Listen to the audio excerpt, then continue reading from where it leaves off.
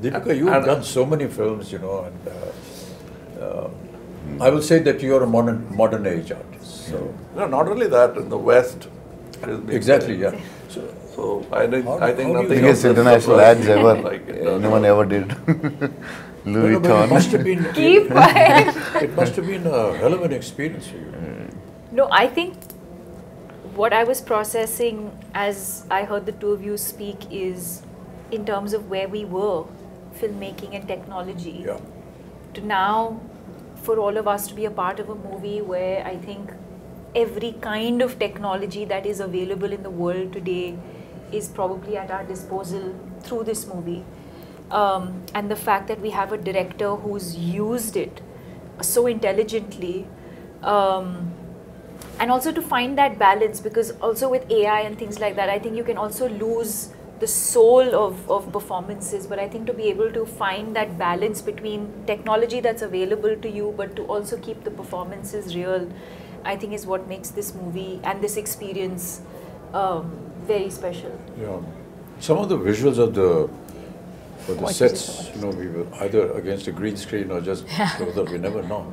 But quite honestly, for the first time, I've seen the visuals, the surroundings, and it's just unbelievable. And my God, I always wonder how Nagi had this vision. That's what I was saying. It's all in his. It was all in his mind. No, and even for us who like breathe in, breathe out with him every day, we'd be like sometimes, what are we shooting? Which scene are we shooting? What we've created is only like the 30% of the set. Like for example, where you guys were fighting, it's just the bridge where we shot for a long but now time. You see but the now whole there's a whole city there. So, when we watched the world, we started watching some of the CG shots and fully built sets, we're like, wow, this is what this man had in his head, fully there. Like he knew what he was doing. I think she knew what he was doing. What did your husband tell first? The first sentence, what did he say about the film? The first, when he's like, he should tell you first. No, Nagi's, the biggest expression would be like, no, the first time when he told about the story or the movie, what he want to make.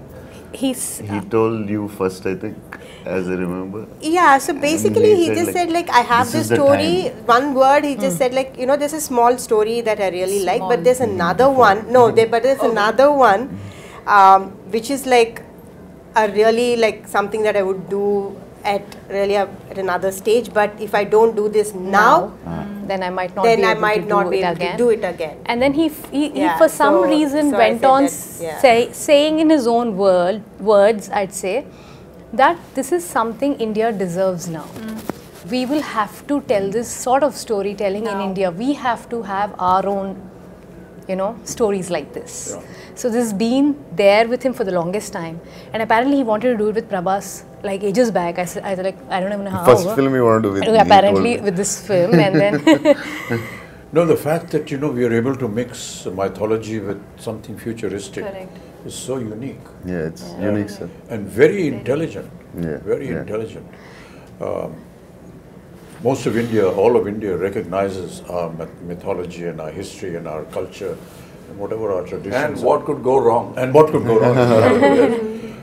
But to be able to bring that and make it sound real, I mean, we'll be disclosing a lot of the story if we do that, but the fact is that by the end of the film, you will actually believe what you saw.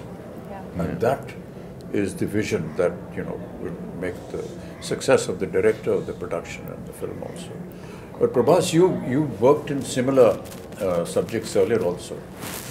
This is like this. Bahubali, for example, was periodic. Was a little periodic. This is future. Here there is period and the future mixed together. It's just, I mean, it must have been a experience. And my character is like, it has a lot of, it has grey, superhero, funny.